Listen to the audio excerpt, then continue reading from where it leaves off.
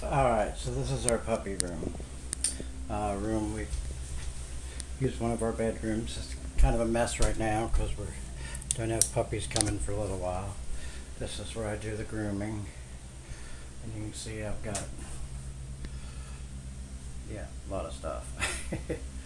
And then extra crates. We've got Miss Fancy sleeps there. Winter used to sleep there, but she sleeps in the house now out. Nobody sleeps there. Jeannie sleeps there. So these are our puppy pens. They're full of boxes right now. They'll use these boxes for whelping. That's why I saved them. But these, all these gates come down for easy access.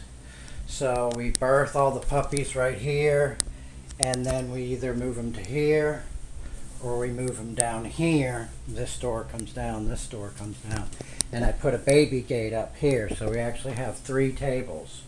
A large one, medium, and a smaller. Jeannie and Fancy, we can put them together and put their babies together once they're all born. We can't do that with anybody with Winter. She does not let any dogs or puppies near her babies, and she don't want nothing to do with any other babies. So this is our puppy suite.